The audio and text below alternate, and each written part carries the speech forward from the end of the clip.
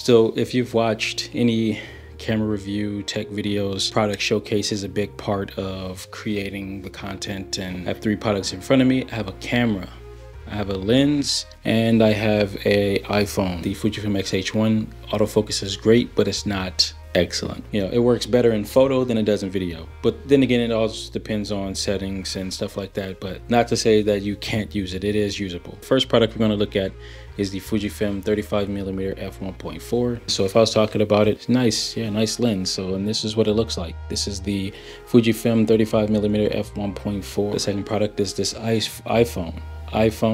Now we're gonna look at one more product, and that is this camera, where you have some parts that are lighter. Is it actually focusing? So I do want to test one more product. Let me go ahead and grab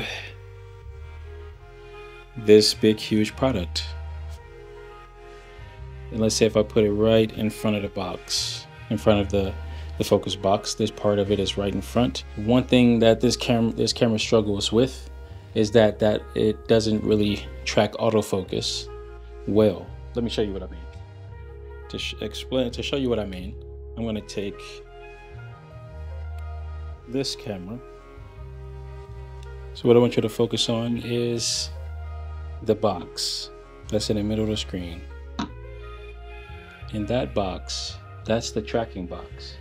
As you can see, it's not tracking me at all when I move. But it's kind of tracking me. Now it is.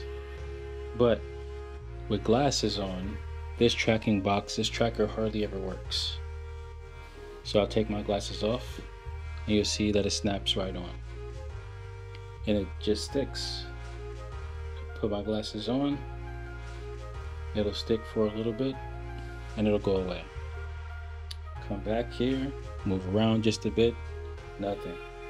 Glasses off, snaps right on. Autofocus works great. But yeah, video test number 2. Let me know what you think down in the comments while staying awesome. Stay awesome.